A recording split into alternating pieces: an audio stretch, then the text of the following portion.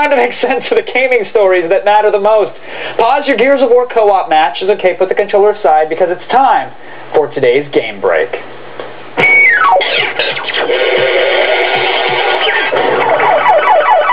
Here to discuss all things gaming, co-host of X-Play, the expert himself, Adam Sussler. How are you, sir? I'm doing all right. You? Good weekend of gaming. I had a great one. Pretty much, this is the only thing that's happening that's not involving Gears of War right now. All right, well, let's get into it. We're going to get to Gears, but I want to start first with something that Nolan Bushnell said. Recently, he sat down with a media company, Red Herring, for an interview, and when asked about the PlayStation 3, the former president of Atari, I think he was the founder, had more than a few words of wisdom for Sony and its upcoming console launch. In the interview, Nolan Bushnell says, quote, "Sony has shot themselves in the foot. There is a high probability they will fail. For years, Sony has been a very difficult company to deal with from a developer standpoint."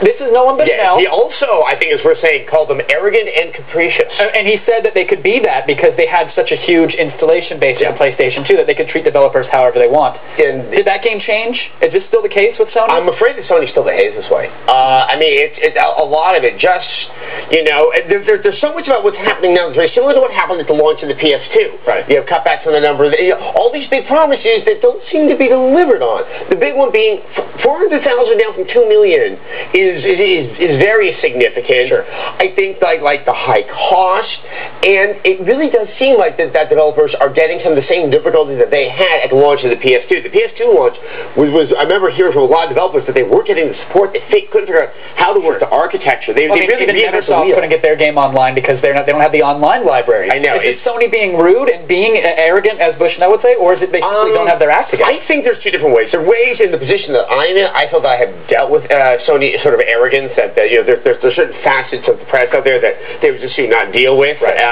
Though I think also it's a very big company, and we know that from the development of the PS2, and I imagine this is also similar for the PS3. You have Japanese and American division. Guess what? They're not always in agreement with one another. Sure. And it's that big and kind of unwieldy. Sometimes Sony America doesn't even know what announcements are coming out of it. I mean, the idea they're sitting going like, oh, let's give those developers a hard time and make the product suffer. I don't think they're saying that. At the same time, I think that it's a large bureaucracy and they can't get the kind of support that I think some of the other game companies do offer. All right, next up is the general manager from EA Montreal. Okay, so he was, while speaking about at the panel at the Montreal Game Summit, he shared his thoughts on the Xbox 360 and the little title called Gears of War that we've been chatting about. He said he thinks Gears has been overrated and that the title is lacking in terms of any real innovation. So now, of course, gamers are up in arms, especially when it's an EA employee talking about lack of innovation. Yeah. But he's from Montreal. Yeah. I mean, pot kettle black, or is he right? Is this true? Like, there's no innovation. Okay, I know one thing.